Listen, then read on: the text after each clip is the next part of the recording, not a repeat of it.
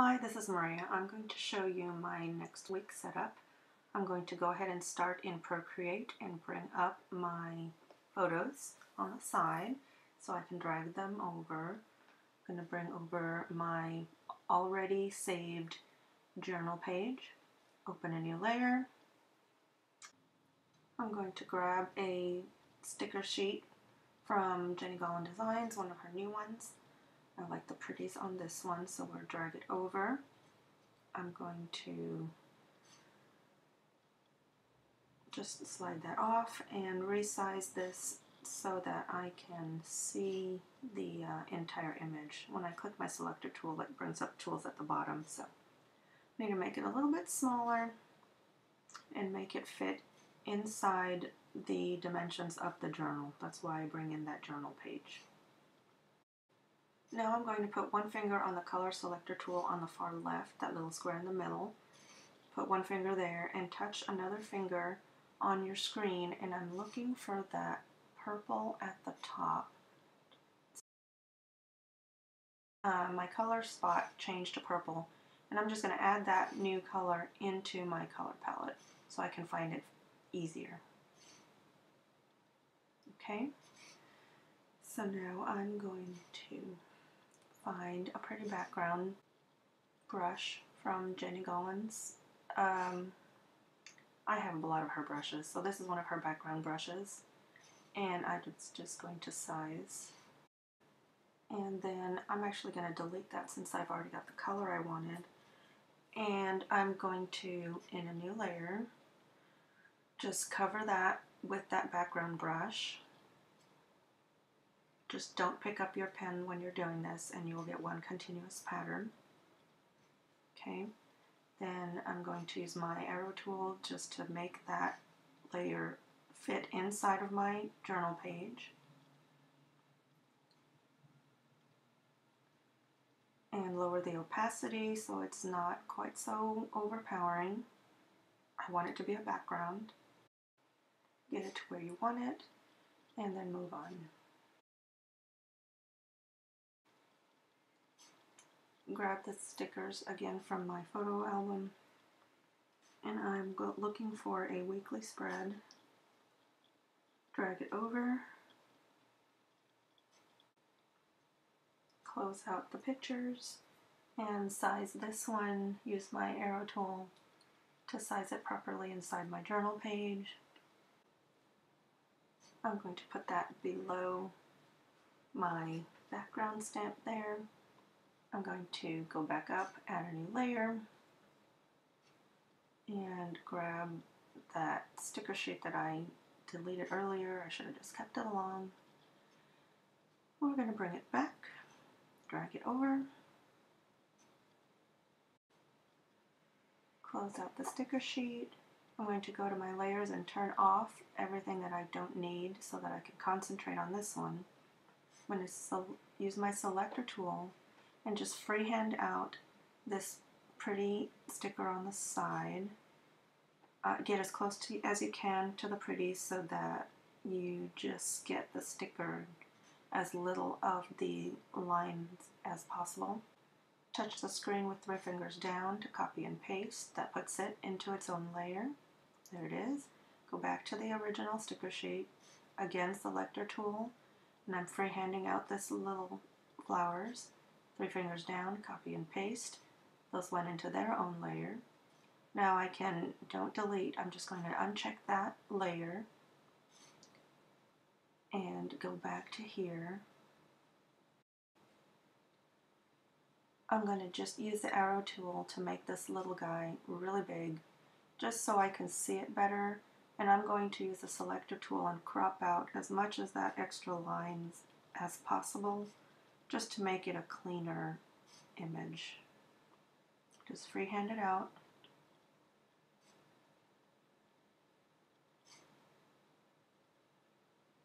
Since I'm taking it out of a bigger sheet, I'm trying to just have it as sticker-like as possible. There'll still be a little bit here and there. 3 fingers down, copy and paste, and that puts it into its own layer. I'll delete the original. And let's make that one back to the original size, what it should be. I skewed it a bit when I moved it, so we're gonna turn on the original layer and go back to the cutout layer so that I'm gonna place it over top just to get the sizing back to where it should be without having to recrop this thing. Once I get it to match up, I'll go back and turn off that big sticker layer. Now I'll go back and turn on the other layers so I see where I'm working with, and I'm going to start placing these pretties where I want them now that they're cut out. I'm going to use the arrow tool and flip completely and just put it into place where I want it over here on the left. I'm going to click off the arrow tool and resize this a little bit so I can see the bottom. Those tools at the bottom hide the bottom of my screen. Now I'm taking the other layer and moving that pretty over to the side.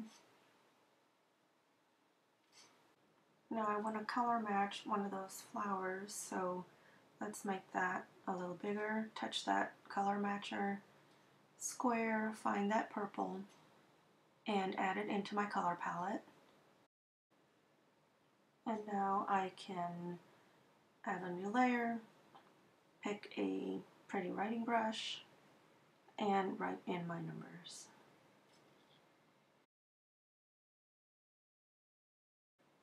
Okay, so now I'm going to use that color chooser again to find that green in one of the leaves. I'm going to add that to my color palette. So I click the circle at the top right and then clicked the little square to add it into my palette. Actually, I'm going to select that palette as my default so that I can have it on this screen. It's just easier to find. Okay, and I'm going to select a pretty brush. This is another one from Jenny, and it kind of matches the other items in the sticker pack. So I'm just making that the right size, and I'm simply going to select my green color. It's already selected. I'm just going to tap on the screen. I'm following a line here just to make a straight edge. Use my arrow tool and rotate. Place it where I want it. I'm going to actually get an eraser and erase. It's easier to just copy and paste, slide and duplicate, rather than try to draw all the way across. I find this easier. Drop it into place. Now I'm going to move that pretty a little bit over. Just trying to find a good home for that.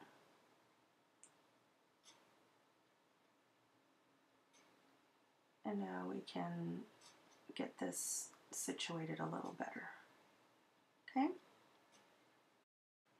Now I'm going to go into layers, merge those two together, slide and duplicate. So I have all of that as one layer at the top. I'm going to rotate it upside down, place it where I want it.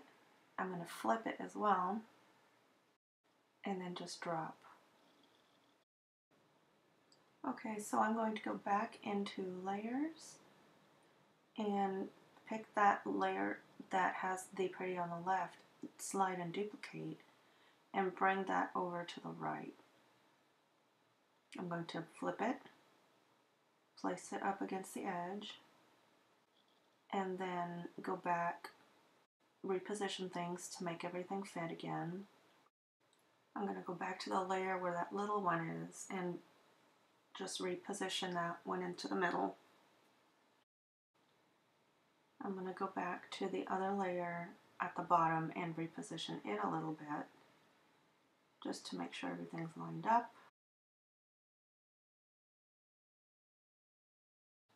I'm going to go back up to a new layer and pick a new brush. I think I want a monthly grid. Jenny has little stamp brushes for those, so I'm going to pick a brush, pick a darker color. I'm going to guess at the size a little bit and tap the screen. And it's a little hard to see, so I'm going to open my layers and turn off some of those pretties just to see what I'm doing. I'm going to tap again, use my arrow tool, and place it properly.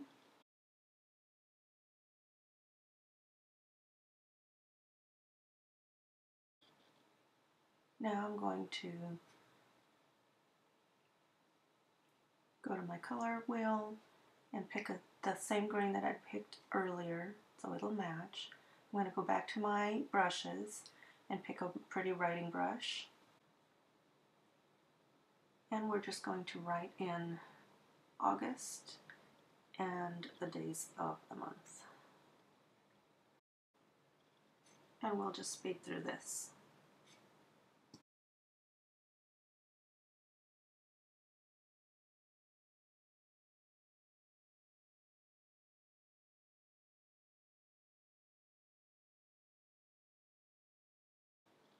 Okay, so now we're going to bring back the pretties.